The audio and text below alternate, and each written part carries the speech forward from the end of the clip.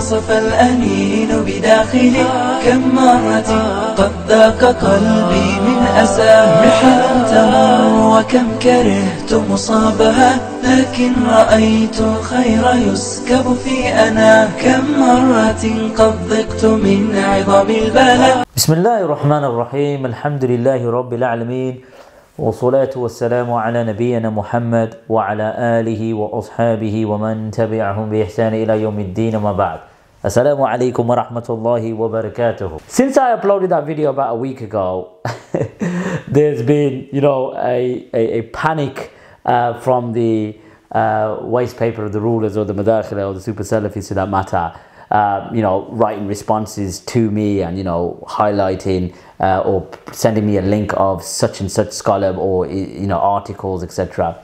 And one particular video was brought to my attention. Now, whether this video was in response to me or whether this was just a general response from Shaykh Al-Fawzan, I'll play the video, but it just highlighted obviously how high and how much they went into panic mode when the video came out. Now, this video will cover so much different avenues or different angles. So what we're going to do is we're going to actually dwell into the book itself. Okay, we're going to look at the transmission. So what I'm going to do is the actual makhtutat. We're going to look at the manuscripts and go through the actual riwayat al-kitab, the actual train of transmission of the kitab, and we'll look at the authors. Whereas in the last video, what I did was I just basically pulled out the name of Ghulam Khalil from the title of the manuscript and the second page, which was the riwayat al-kitab. So that's what I'm going to do. But now I'm not going to look at that straight away.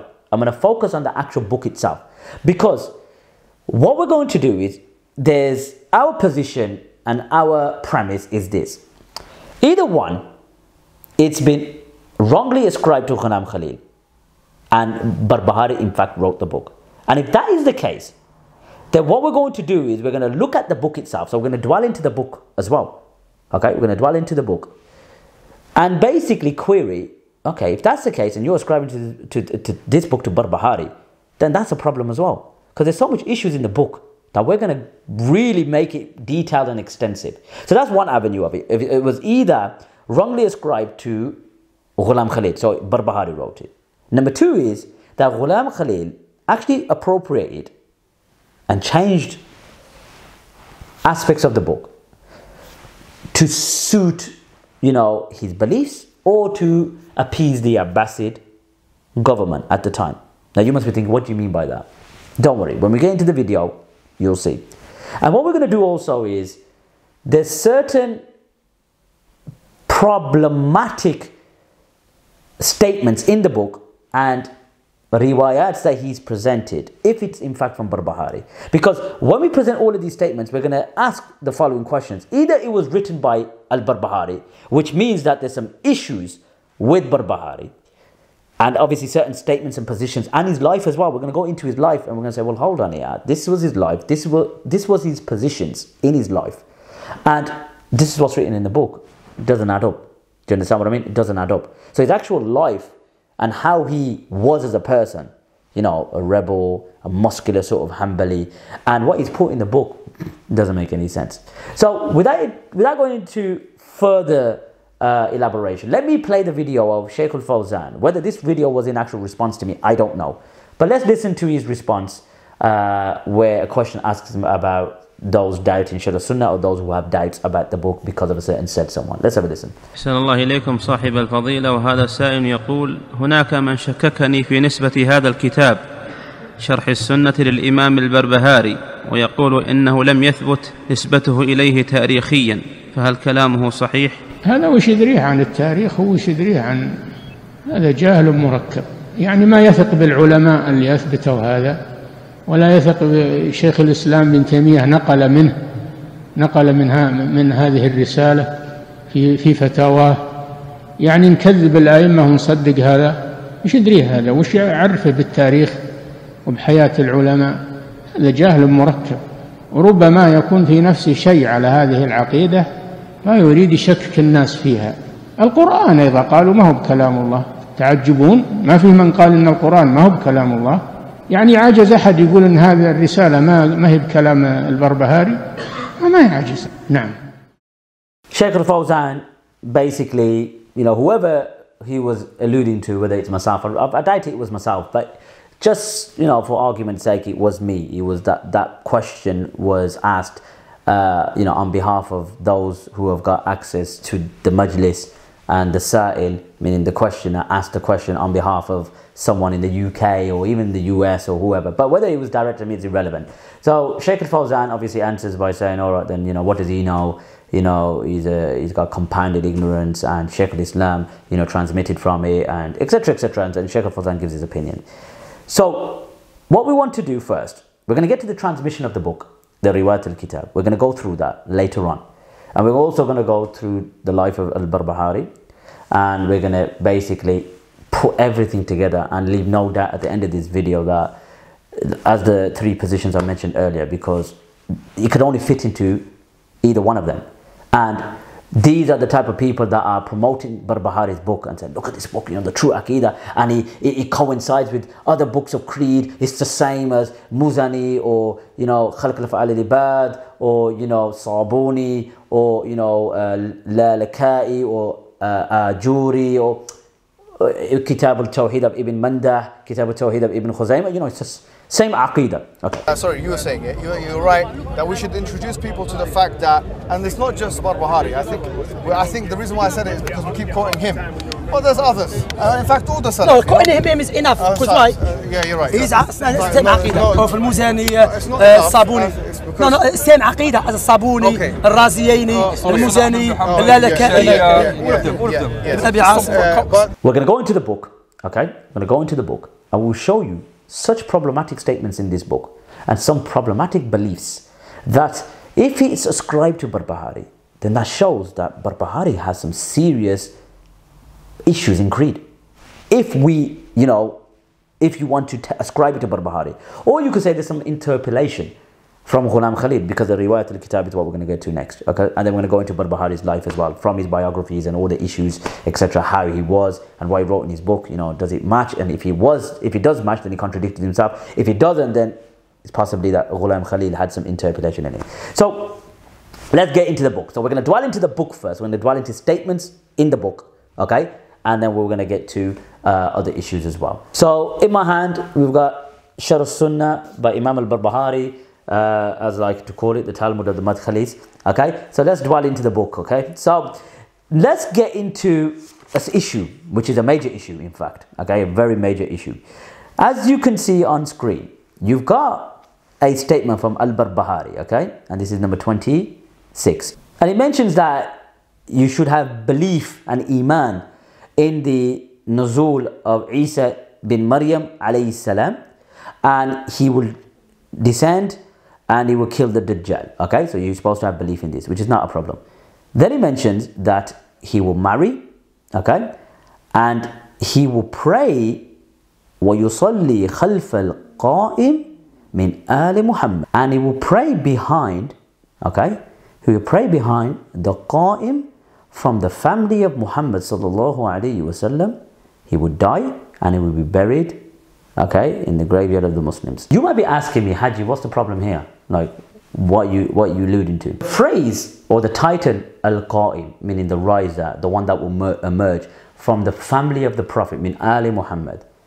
This title has no basis amongst Ahl Sunnah wal Jama'ah. No basis at all. This is a Shi'i term. We don't address Imam Mahdi as Al-Qa'im, okay? And it's not found in our sources, okay? That how we address Al-Mahdi. Now, we would say, if it is found in Sunni sources, okay, it will be only in Mawdu'at. It will only be in fabricated reports, okay? This title has no asl amongst Ahl-Sunnah wal Jama'ah at all.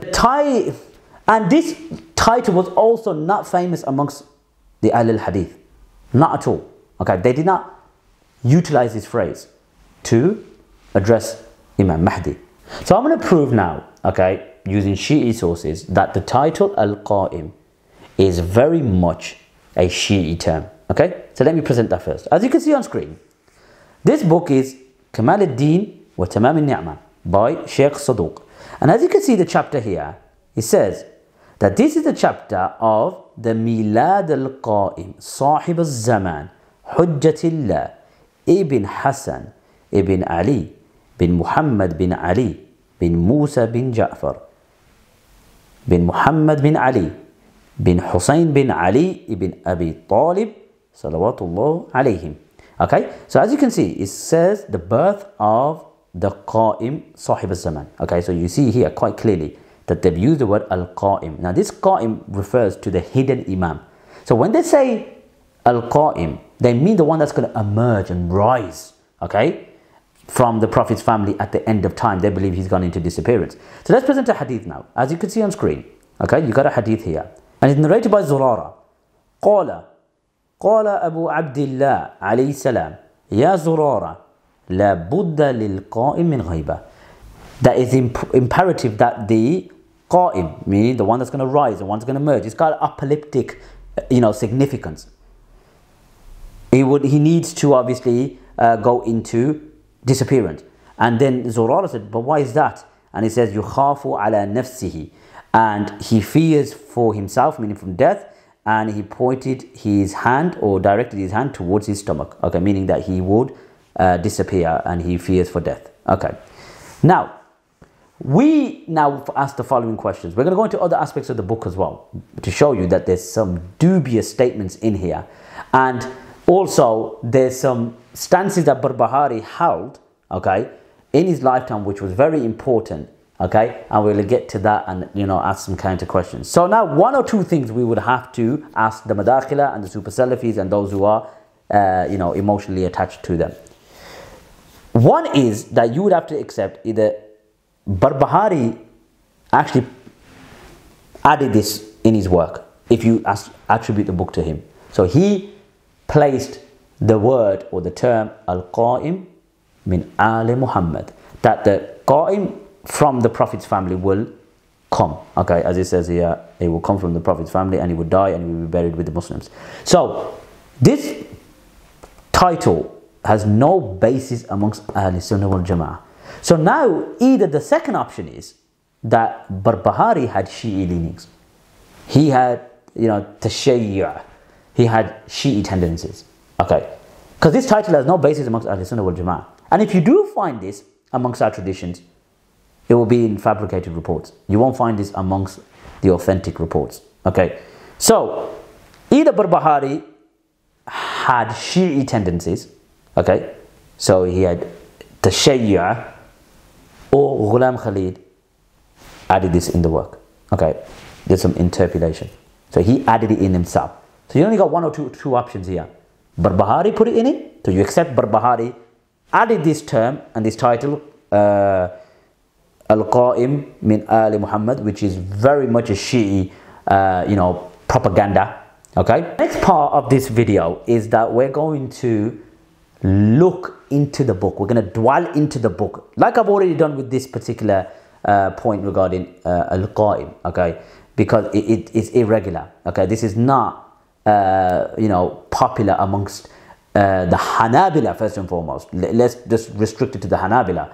They didn't use this term Al-Qa'im. Secondly, this wasn't popular amongst Al-Hadith. They didn't use that term. Okay, and thirdly, the only ones that did are those who had Shi'i tendencies. So one, Ghulam Khalil wrote the book, okay, which you won't accept. You believe it's Barbahreegate, so Barbahreegate had Tashayyu', he had Shi'i leanings, or Ghulam Khalil added this in. So there's some interpretation. So how can you trust a book that's had interpolation from the Dajjal of Baghdad? This point I'm going to bring now is very, very powerful and very, very interesting. And there's a lot of questions that need to be asked, because once I present it, it will make more sense. As you can see on screen, we've got the book Tabaqat al-Hanabila by Ibn Abi Ya'la. Okay, and as you can see on screen, it mentions a narration, okay, an athar. Al-Barbaharee never convened a majlis, meaning a sitting, without mentioning that Allah will sit the Prophet sallallahu alaihi wasallam next to himself on the throne. So basically, Barbahreegate never started his majlis, meaning whenever he used to have a session to teach, it was imperative that he always used to mention, okay, always, that Allah subhanahu wa ta'ala will sit the Prophet sallallahu alaihi wasallam next to him on the arsh. So there was an opinion amongst the extreme Hanabila, who were, borderline anthropomorphists, that they believe that this verse means, from the explanation of Mujahid, that this means that the Prophet sallallahu alaihi wasallam will sit next to Allah subhanahu wa ta'ala on his arsh. And he mentions, obviously in the Arabic, he says, "Lam yukun lil-Barbaharee yajlisu majlisan," that Barbahari never ever started a majlis, except he used to mention in that majlis, أن الله عز وجل يقعد محمدا صلى الله عليه وسلم معه على الأرش. That the Prophet صلى الله عليه وسلم, that Barbahari basically used to mention in every majlis without fail, that Allah subhanahu wa ta'ala will sit the Prophet صلى الله عليه وسلم next to him on his arsh. Okay, so one would argue then, Haji, so one could ask now, Haji, what's your point? Okay, what's your point? To show you how important this was to the Hanabila, because I'm going to get to why I'm mentioning this in a second, don't worry about it. But I'm just going to give you a context first, and then I will explain why this is important. Okay, so just to recap, Barbahari never used to start a majlis or a session, except that he used to mention always that Allah subhanahu wa ta'ala will sit the Prophet sallallahu alaihi wasallam next to him on the Day of Judgment, meaning on his arsh on the Day of Judgment. So let me present you something now that will show you how important that the Hanabila, meaning, saw this belief that Allah subhanahu wa ta'ala will sit the Prophet sallallahu alaihi wasallam next to him on his arsh. As you can see on screen, you got the book of Sunnah by Abi Bakr al-Khallal. Okay, Abi Bakr al-Khallal, and he mentions basically a statement from Abu Bakr al-Marudhi. Okay, he was a direct student of Imam Ahmad. He said, وَإِنَّ هَذَا الْحَدِيث لَا يُنْكِرُهُ إِلَّا مُبْتَدِعَ الجَّحْمِ. He said that this hadith, or this particular statement, that Allah subhanahu wa ta'ala would sit the Prophet sallallahu alaihi wasallam next to him on his arsh, no one denies this except a innovator, or a Jahmi innovator. Okay, a Jahmi innovator. So Abu Bakr al-Marudhi, okay, was a direct student of Imam Ahmad, held this position to such an extent, and this belief, that if anyone denies this, is a Jahmi Mu'tadi'ah. And as I mentioned previously from Ibn Abi Ya'la's Tabaqat al-Hanabila, he said that Al-Barbaharee never convened a session or never started a majlis, except he used to always mention that the Prophet ﷺ or Allah subhanahu wa ta'ala will sit the Prophet ﷺ next to him on his arsh. To further substantiate how important and how the Hanabila, meaning in Barbahari and the Hanabila at that time, was so extreme in this, that they held this belief, that they even fought, and there was a major riot to the point that people lost their lives, because the Hanabila forced people to believe this, and they accused people of being Mubtadi' Jahmi. As you can see on screen, we've got the book Al-Kami fi Tarikh by Ibn al-Athir. Okay, and in the year 317, and Barbahari was alive at that time, he mentions وَفِيهَا وَقَعَتْ فِتْنَ الْعَظِيمِ بِبَغْدَادِ بين أصحاب أبي بكر الماروذي الحنبلي وبين غيرهم من العامة. That he mentions that there was a major fitna that took place in Baghdad between the companions of Abi Bakr al-Marudhi al-Hanbali and between the general masses of the people. Because the companions of al-Marudhi, who was a student of Imam Ahmad, and obviously al-Barbahari was part of it, used to say, according to the tafsir, that the ayat, perhaps Allah subhanahu wa ta'ala, or perhaps your Lord will send you on a praise platform. وَأَنَّ اللَّهَ سُبْحَانَهُ يَقْعَدُ النَّبِيِّ صَلَّى اللَّهُ عَلَيْهِ وَسَلَّمْ مَعَهُ عَلَى الْأَرْشِ. That they explained that ayat, okay, perhaps your Lord will send you on a praise platform, that Allah subhanahu wa ta'ala will sit the Prophet with him on his arsh.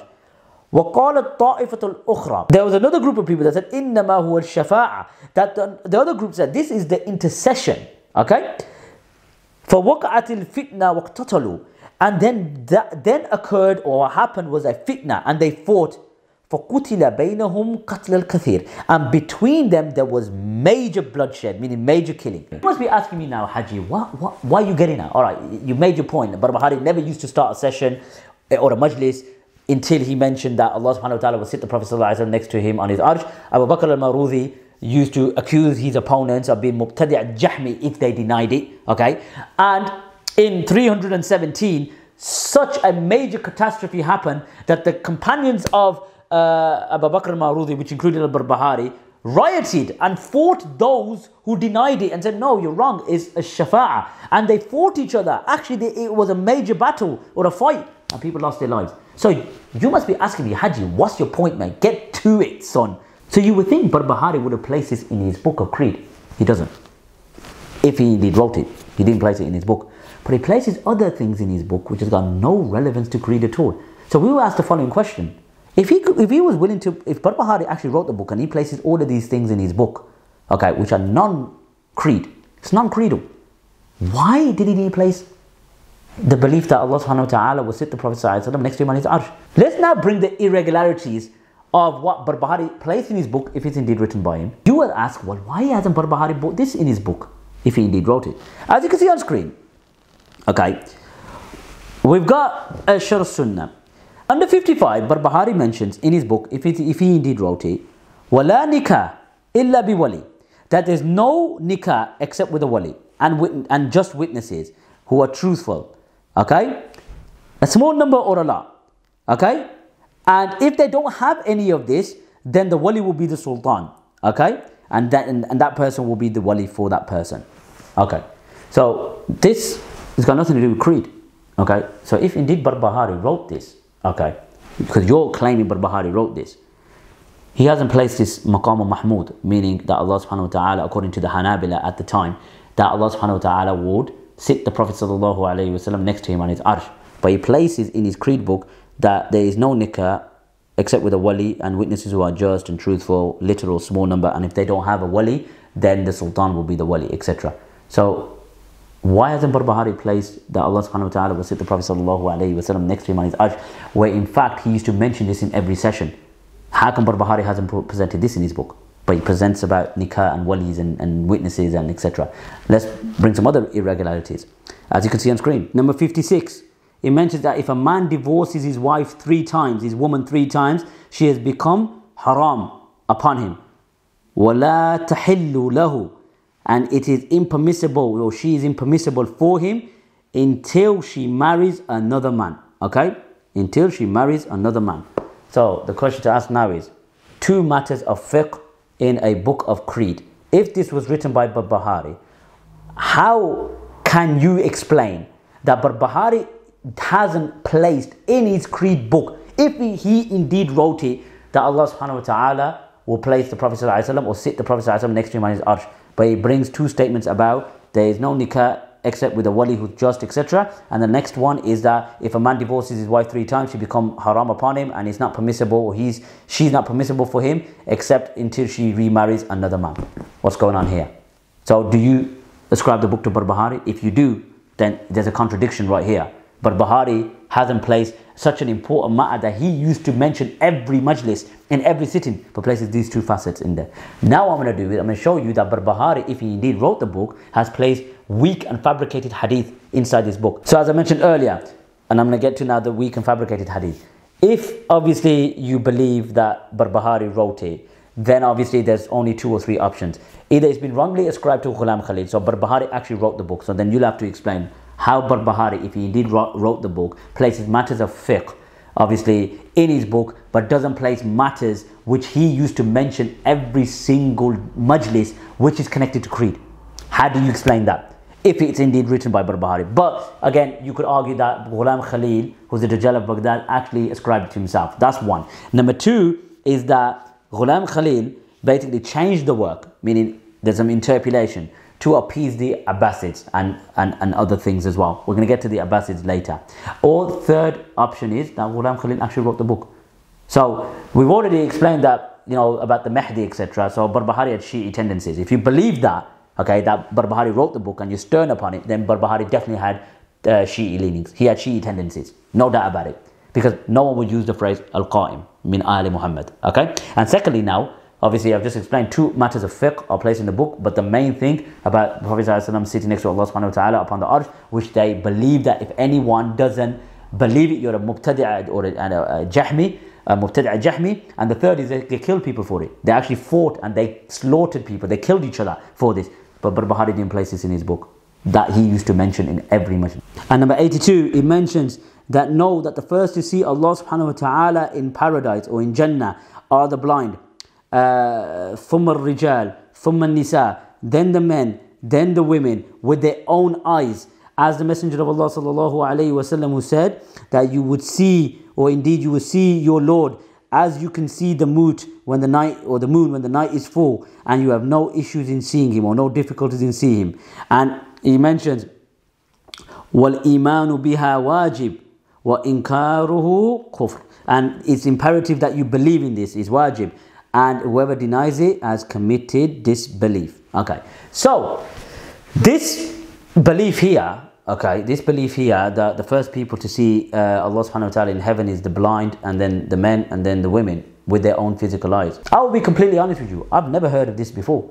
I've never heard that the first people to look at Allah subhanahu wa ta'ala in heaven are the blind, then the men, then the women with their own eyes. I've never heard of this before. So where's Barbahari got this from? If indeed Barbahari wrote it. So as I mentioned, the 3 points, either it's ascribed by Ghulam Khalil incorrectly, number 2, that there's some interpolation, and number 3, that Ghulam Khalil actually wrote it. Okay, there's a possibility that Ghulam Khalil wrote it, or if you want to accept the 4th one, that Barbahari wrote it. So now, where has he got this belief from? Because he can't place it in the books of creed if there's got no relevance to creed, and if it's not even authentic, because our creed is qat'i, is definitive. You can't use, inauthentic reports to base creed upon. Do you understand? So let's look at the opinion of Shaykh al-Fawzan in his Sharh book, okay, and let's see what he says about it. Okay, as you can see on in my hand, I've got Sharh As-Sunnah by Al-Barbaharee or Ghulam Khalil, or even interpolation, meaning that Barbahari did write it, but Ghulam Khalil dabbled with it. So as you can see, under page 207, this is the explanation of Shaykh al-Fawzan under that comment from Barbahari, if it's indeed written by Barbahari, that know that the first people to see Allah is the blind, then the men, then the women with their own eyes, etc. And Shaykh al-Fawzan basically is just not even 2 sentences. So Shaykh al-Fawzan is basically saying that he's tried to find this particular statement or narration or whatever, and he says, وَأَمَّا هَذَا التَّرْتِيبُ الَّذِي ذَكَرَهُ الْمُؤَلِّفُ فَيَحْتَاجُ إِلَى الدَّلِيلِ. He says that I've tried to find this particular narration from the author, who is either Barbahari or the Dajjal of Baghdad, or it was written by Barbahari, but this has been added by Ghulam Khalil. And he said, this needs evidence. Okay? Shaykh al-Fawzan is basically saying, okay, and this is page 200, here it is, Shaykh al-Fawzan, from the explanation of Sharh As-Sunnah by Imam Al-Barbaharee. He's saying that this needs evidence. Okay, there is no such evidence for this. So what Shaykh al-Fawzan is in essence saying, there is no evidence for this particular statement. Okay, there is no evidence for it. Barbahari mentioned this, if it's indeed written by Barbahari. There's no evidence for it. So how can he place, if he indeed wrote it, either Ghulam Khalil wrote the whole book, either Barbahari you believe wrote it, if he did wrote it, why is he presenting matters of creed, okay, which there's no evidence for? Okay, or you could say the Dajjal of Baghdad added it in there. Okay, so how can you trust a book that's got, and we'll get to the Riwayat al-Kitab, and I keep mentioning that because that's important as well. It's going to be very lengthy. I also said before that, you've tried to substantiate this, to say it's Barbahari's book, so explain what the hell's going on. So what I'm going to dwell into the book first. There's many statements I'm going to present to you, and then I'm going to show you Barbahari's life, his actions, and certain statements, etc. You're just going to think, what the hell's going on here? That this is not adding up at all. So let's present you another statement from, if it's indeed Barbahari, then you've got problems. If it isn't, if you say no, Barbahari didn't write it, then there's an issue, isn't there? That how can you take a book that wasn't even, 100% that you could affirm that it's written by Barbahari, or it was written by the Dajjal of Baghdad? Your options are very limited. Let's carry on. As you can see, okay, this is number 19. Okay, so I'm going back. As you can see, this is number 19. And he states, if Barbahari is indeed wrote it, he says, وَالْإِيمَانُ بِحَوْضِ رَسُولِ اللَّهِ صَلَّى اللَّهُ عَلَيْهِ وَسَلَّمَ وَلِكُلِّ نَبِيٍّ حَوْضٌ. That he said it's imperative to believe that there's the hawd of the Messenger of Allah sallallahu alayhi wasallam, and that every prophet has a hawd, meaning a pool. إِلَّا صَالِحُ النَّبِي عَلَيْهِ السَّلَامِ فَإِنَّ حَوْضَهُ درع ناقته, except the Prophet Salih, for indeed his hawd was the udder of his she-camel. Okay, so the udder of his she-camel. So this is a matter of creed. So according to Al-Barbaharee, if it's again indeed ascribed to Barbahreegate, that obviously the Messenger of Allah sallallahu alaihi wasallam, we have to believe that he has a hawd, meaning the pool, and that every prophet has a pool except for Salih Nabi, because his hawd was the udders of the she-camel. Okay, so where did Barbahreegate get this from? Okay, this particular matter of creed must have some sort of proof, and if he has proof, then he has to be authentic. Don't you agree? I'm going to surprise you today. As you can see on screen, we've got the book Kitab al-Mawdu'at. Doesn't sound good, does it? Doesn't sound good at all. Kitab al-Mawdu'at by Ibn Jawzi al-Hanbali.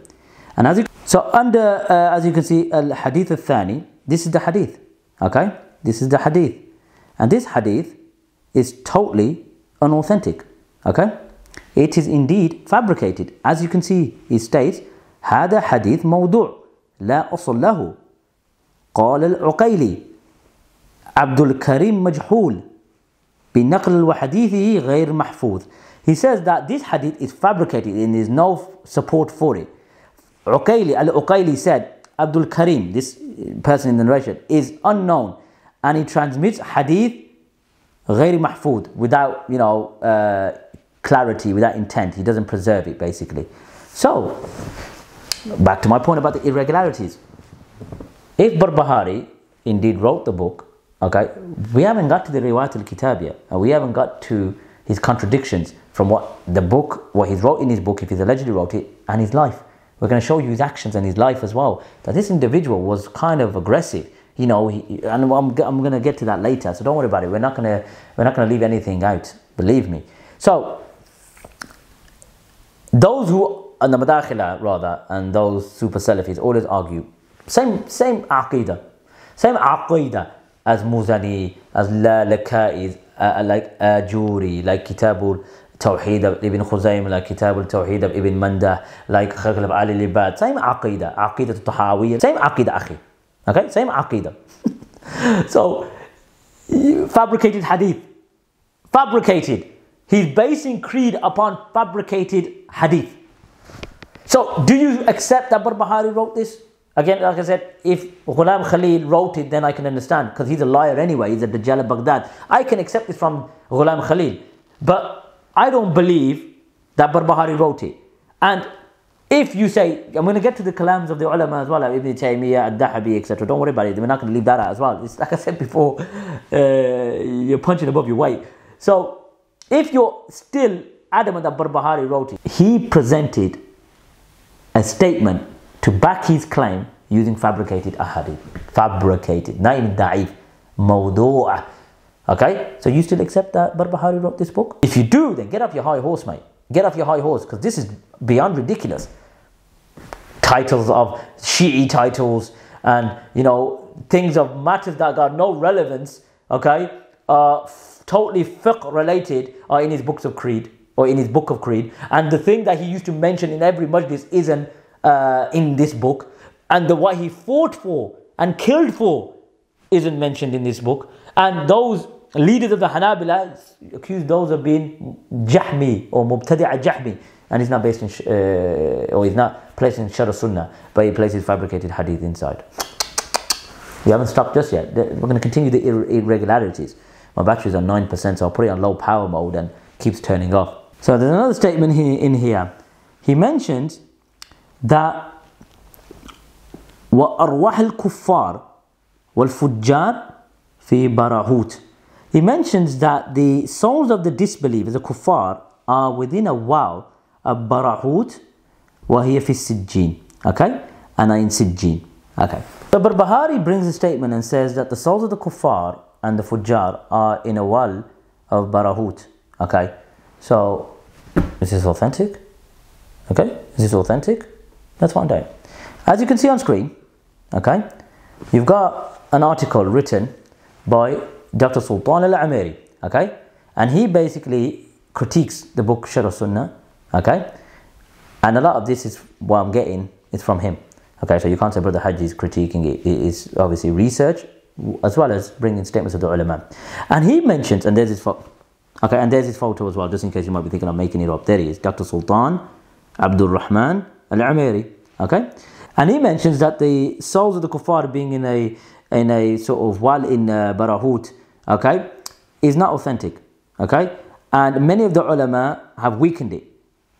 Even Ibn Rajab al-Hanbali and other than him. And you won't find Imam Ahmad obviously authenticate this as well. Dr. Sultan al-Amiri is saying that this is inauthentic. Ibn Rajab and various other scholars have said it's inauthentic.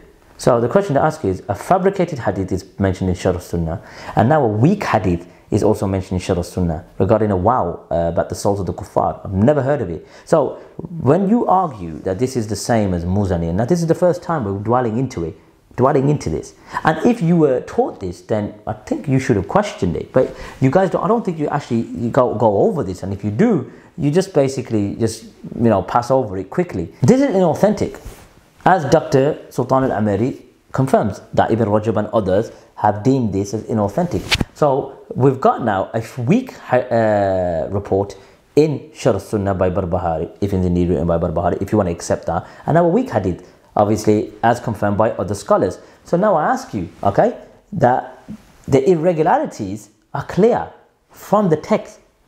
I'm going to get to other facets later. So now I'm going to pace through this a bit, okay, because I'm going to get to the main part of the video. So obviously this is just to highlight the irregularities of statements which are attributed to Barbahreegate in Sharh As-Sunnah. You can see there's some issues, definitely some issues. As you can see on screen, number 95, he mentions that that mut'a with women and making it halal for yourself is haram until the day of judgment. So what the hell has this got to do with creed? But the thing that he used to mention daily, constantly in his majlis, about Allah subhanahu wa ta'ala sitting the Prophet ﷺ next to him on his arsh, is not mentioned in the book. But mut'a with women is. Figure that one out. If Barbahreegate wrote it, he's seriously got some priorities mixed up. Next, number 43, wala ba's. Number 43, wala ba's bi salati fi sarawil. That in number 43 he mentions that there's no problem praying in trousers. So praying in trousers is a matter of creed or placing his creed book, but something that he mentions constantly every day in his majlis, and something that's a matter of creed that Allah subhanahu wa ta'ala will sit the Prophet ﷺ next to him on his arsh is not mentioned at all. And the same thing that they accuse people of being Mubtadi' Jahmi for, which is definitely a matter of creed, is not mentioned in Sharh As-Sunnah of Barbahreegate. And also the thing that he fought for and killed for is not mentioned in Sharh As-Sunnah, but praying in trousers is. Go figure that one out. And 165 says, whoever affirms anything in this book, believes in it and takes it as a guide, and does not doubt one letter, in fact, and does not doubt one letter, for he is the person of the Sunnah and the Jama'ah, and is completed or is complete in his Sunnah. And whoever denies one word of this book, or doubts anything, or doubts one word, in fact, okay, or stops in it, meaning that he doesn't believe it, then he is Sahib al-Hawa. Okay, he is Sahib al-Hawa. So as you can see, clearly that there's so much irregularities of this book, to the point that, you've got to question yourself. You have to question yourself. Think, hold on here. If Barbahreegate did wrote this book, then one, he's got Shi'i leanings. He's basically got Shi'i tendencies. Number two, that for something that he wants to fight for, something that he wants to fight for and die for and kill for, aids in place in his book, but fabricating the weak narrations are. Also the the praise platform, which I mentioned, that isn't placed in his book. And then he brings stuff about the wiles which are inauthentic, about the Hawd of Salih alayhi salam, the Naqa, which is fabricated, and he brings about mut'a, he brings about whoever denies a letter in this book has denied and rejected, or is not a person of Sunnah, and whoever doubts in my book has rejected Allah's religion. You still believe Barbahreegate wrote this book? You still believe this is basically the book that you brag, that you guys broadcast and say it's the same aqidah as the aqidah to Salaf? No, it's not. No, it's not.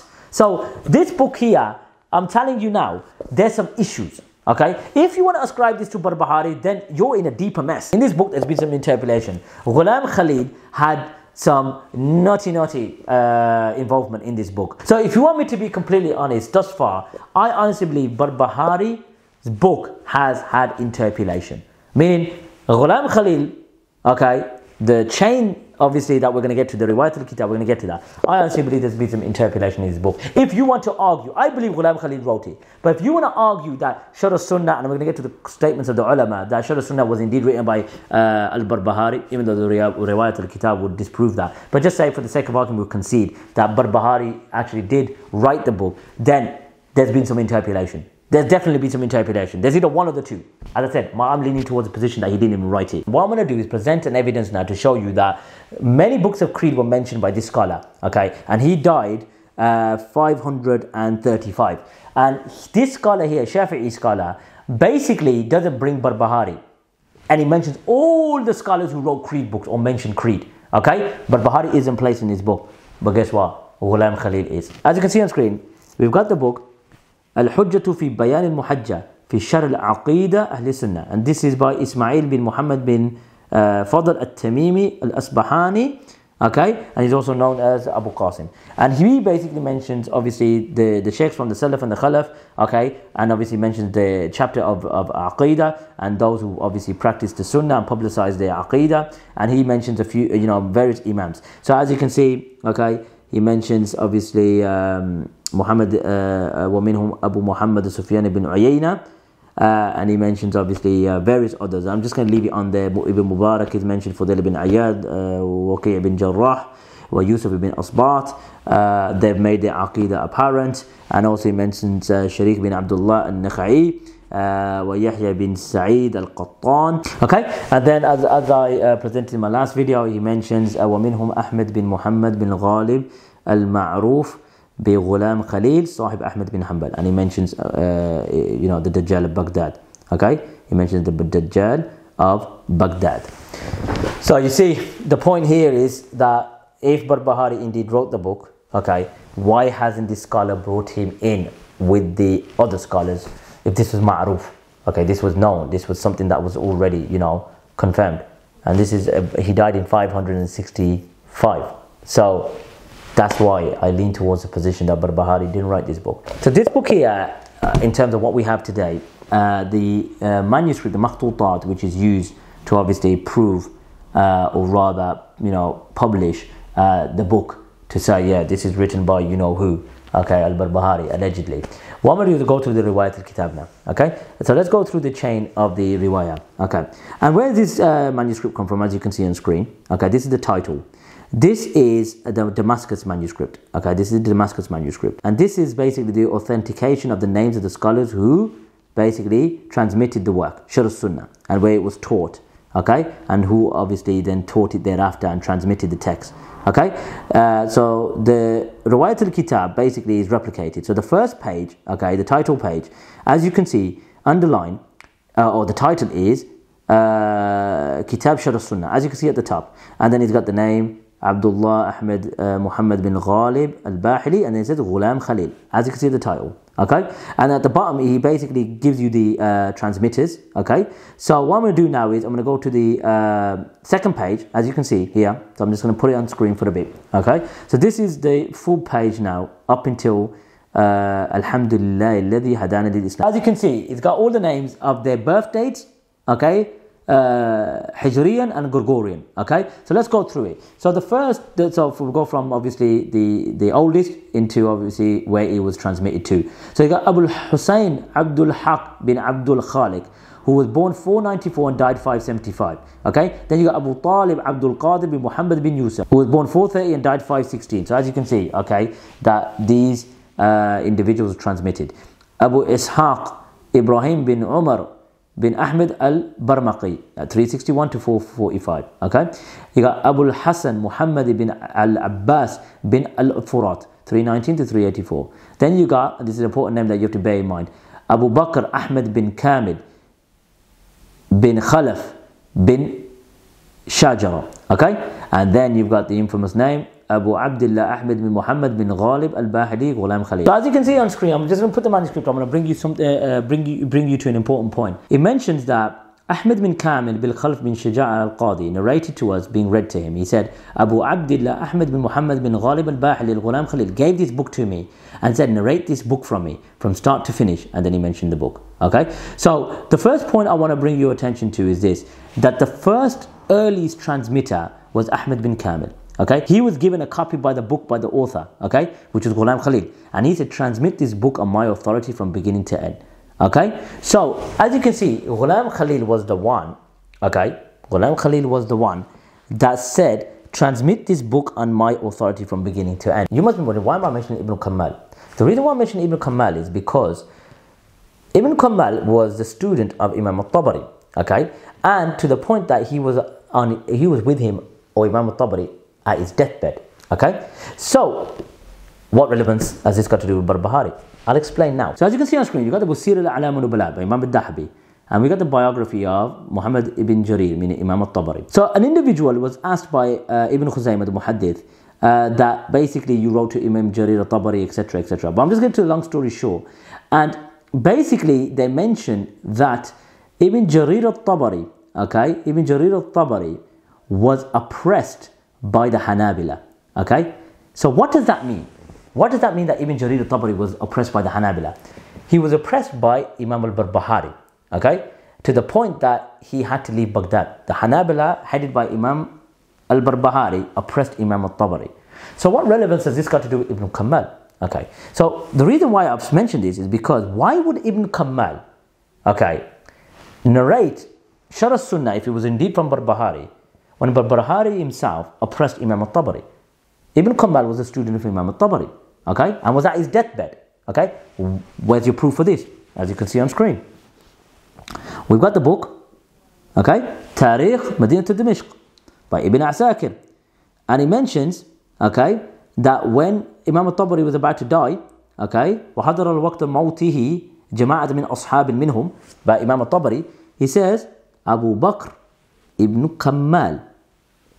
Ibn Kamal was at his deathbed, and he said to him, okay, before his ruh departed, "Oh Abu Ja'far, you are a evidence between Allah." The point here is that Ibn Kamal was the one that transmitted this when Ghulam Khalil said, transmit this book from me. So this book was from Al-Barbaharee, okay, indeed it was written by Barbahari.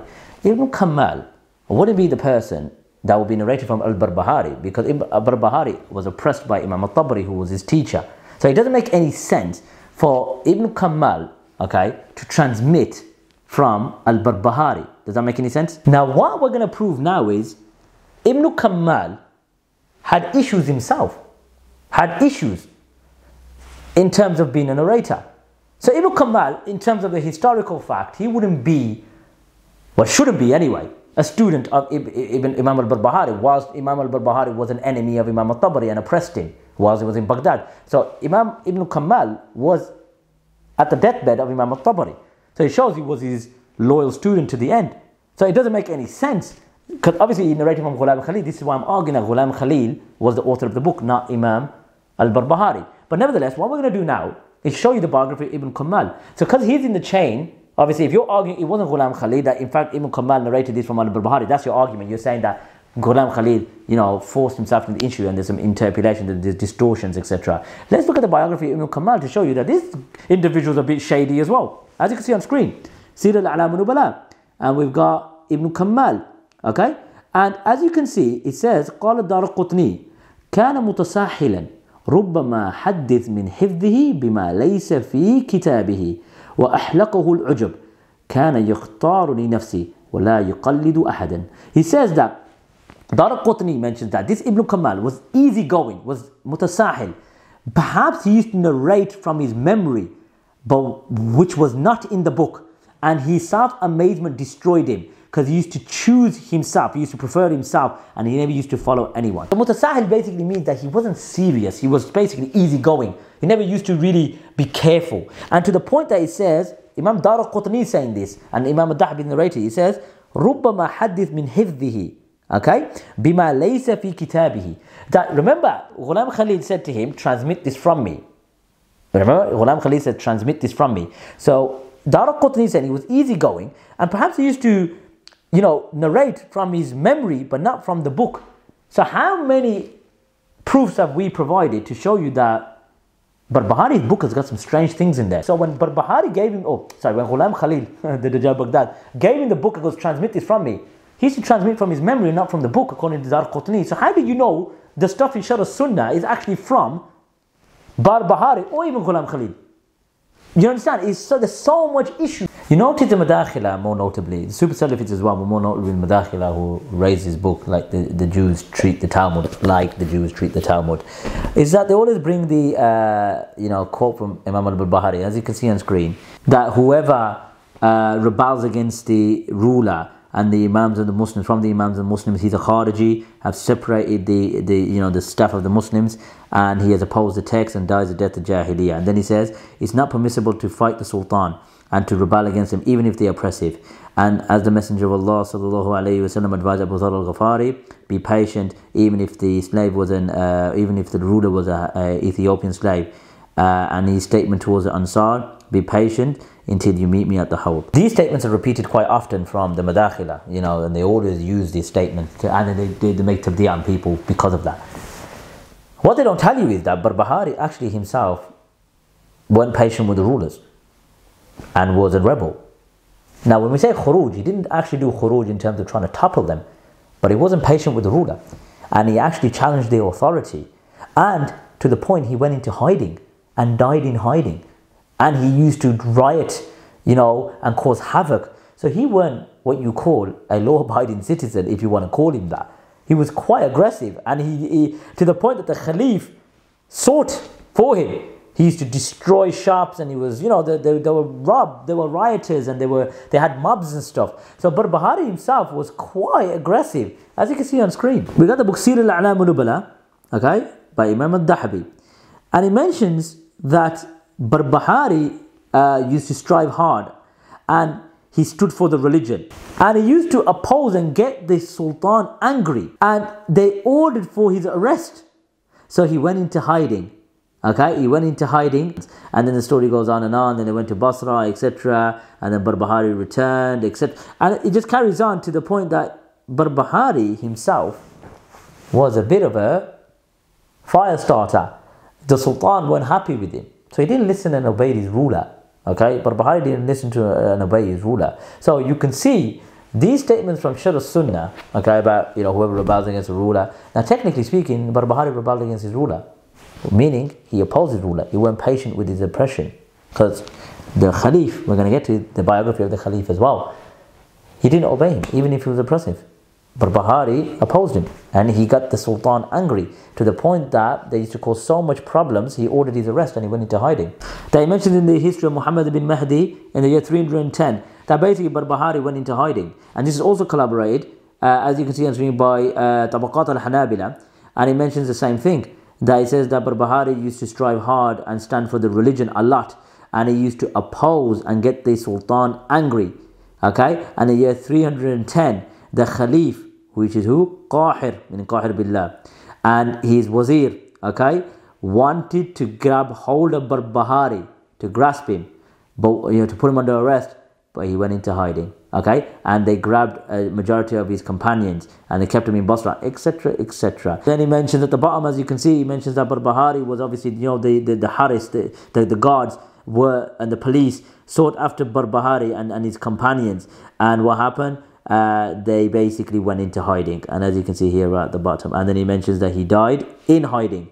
Okay, he died in hiding, and this was in Rajab in 329. So Barbaharee himself, was a bit of a rebel, and he didn't listen to his rulers, and his rulers were angry with him, and he went into hiding. So when you read in here, whoever obeys and does not listen to the ruler, etc., etc., Barbaharee was a bit of a rebel himself. Barbaharee was a bit of a muscular Hanbali, used to go out and cause aggression and riots and fighting, as you know. Look what he did with the people who believed in the Shafa'ah. They fought and they killed, and he didn't listen to his rulers. He was causing havoc, etc. Now, as you can see on screen, Ibn Mutawakkil, he was the son of Mutawakkil, and basically going into the biography, it says, وَلَمْ يُكُنِ الْقَاهِرْ مُتَمَكِّنًا مِنْ الْأَمُورِ. It says that Qahir didn't really establish and settle the matters, meaning he wasn't really in control of the affairs. That he had a Rafidi with him who used to curse Muawiyah, على المنابر. He used to curse him on the minbar. وَقُبِدَ عَلَى الشَّيْخِ الْحَنَابِلَ الْبَرْبَهَارِي. He wanted to arrest the Shaykh of the Hanabila, Al-Barbaharee. So even though he had a wazir as a Shi'i Rafidi, okay, remember, you cannot rebel. You have to listen and obey your ruler. Listen and obey your ruler means generally listen and obey in his affairs. You cannot go and riot, and you can't go and start attacking people's houses like you did with Imam Al-Barbaharee, etc. So the point I'm raising is that Barbahari, when he writes whoever rebels against a ruler, technically speaking, he didn't listen to his ruler. He didn't listen to him, did not obey him.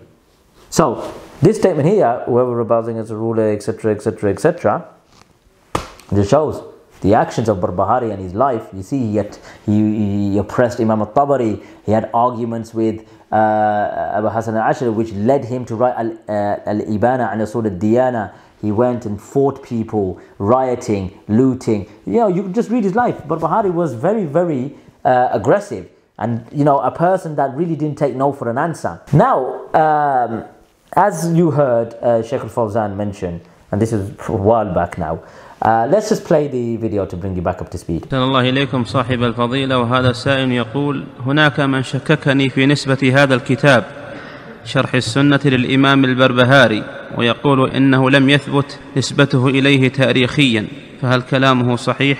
هذا وش يدريه عن التاريخ؟ هو وش يدريه عن هذا؟ جاهل مركب، يعني ما يثق بالعلماء اللي أثبتوا هذا، ولا يثق بشيخ الإسلام بن تيمية نقل من هذه الرسالة في فتاواه.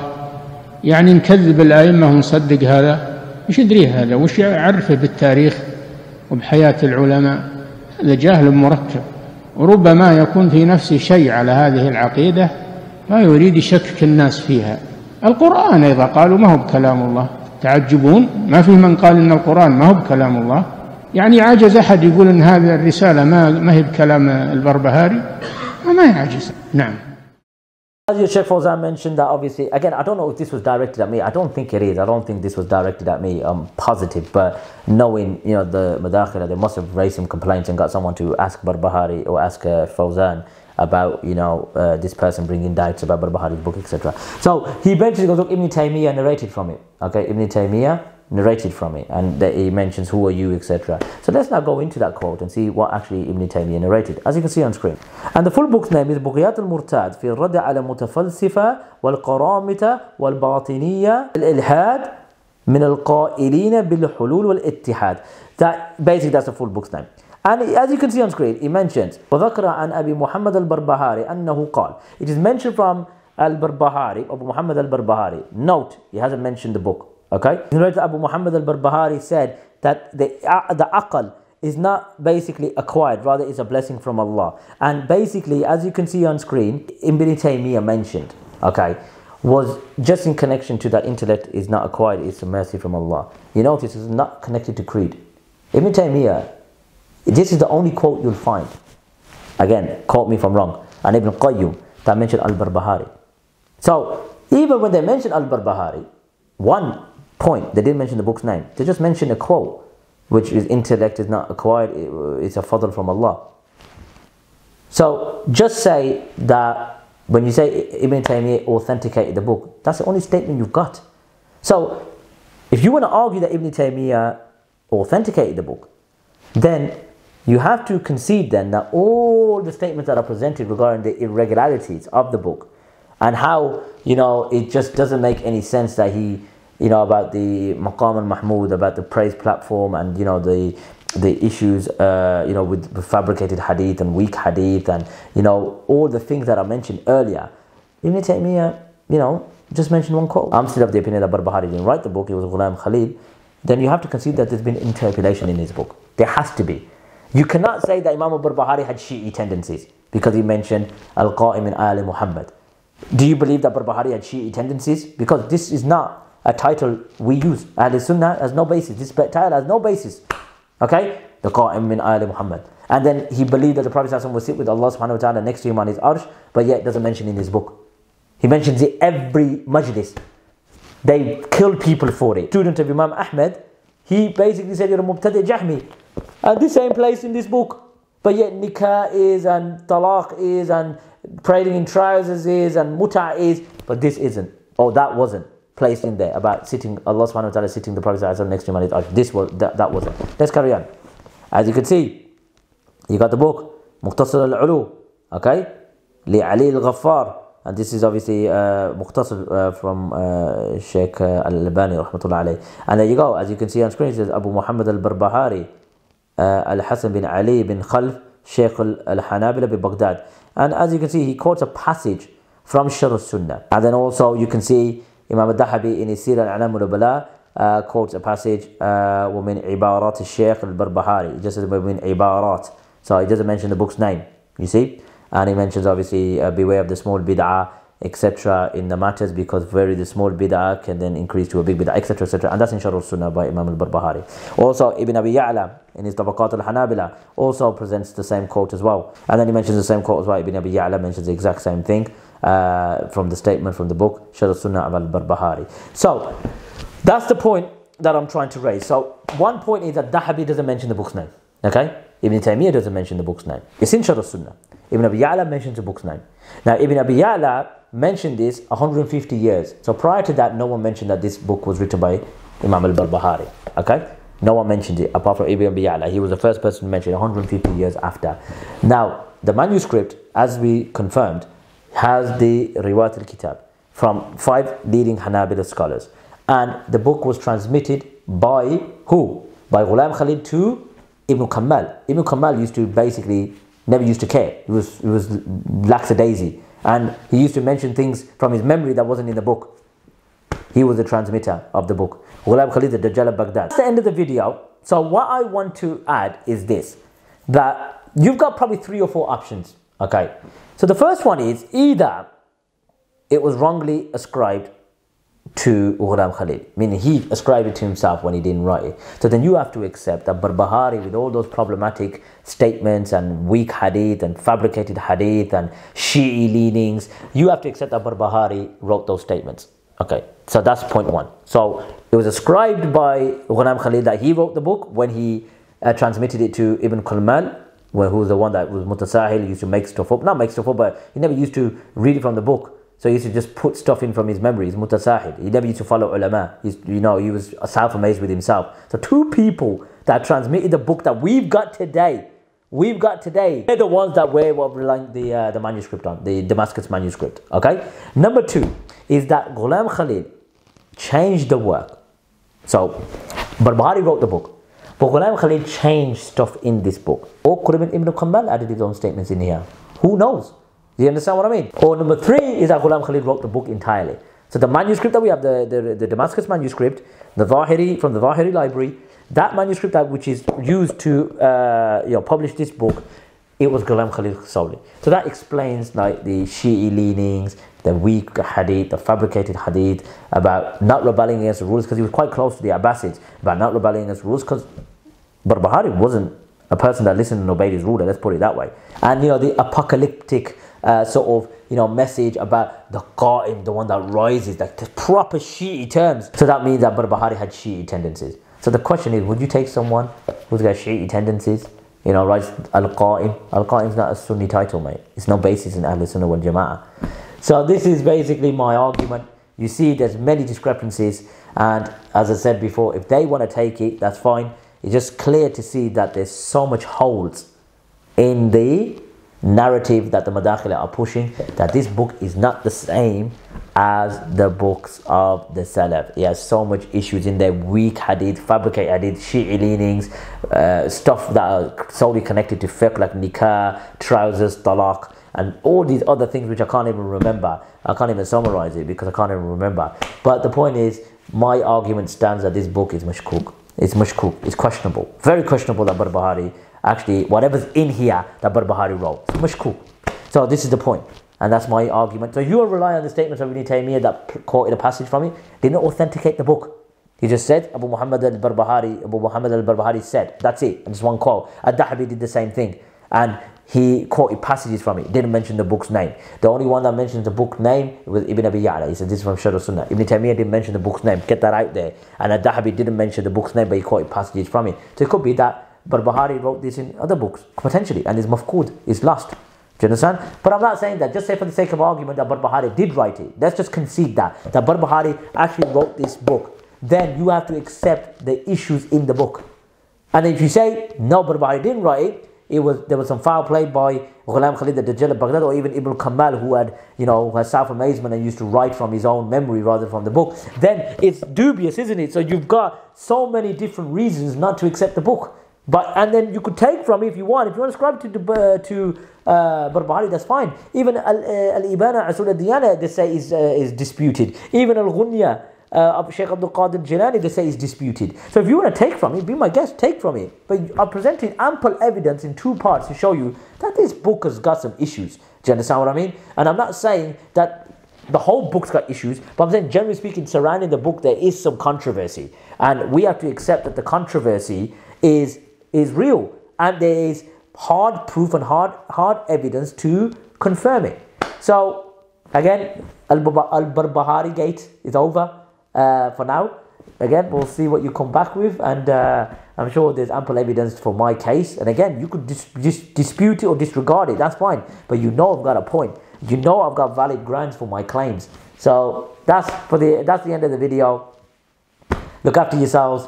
وصلى على نبينا محمد. كم مرة عصف الأنين بداخلي، كم مرة قد ذاق قلبي من أساه محنته، وكم كرهت مصابها لكن رأيت الخير يسكب في أنا، كم مرة قد ضقت من عظام البلاء، بشر وشيطان يحاصرني أباه، كم مرة قد أظلم الدرب ضحى وتحدر الدمع وضاقت بي رؤى، كم مرة عصف الأنين بداخلي، كم مرة قد ذاق قلبي من أساه محنته، وكم كرهت مصابها لكن رأيت الخير يسكب في أنا، كم مرة قد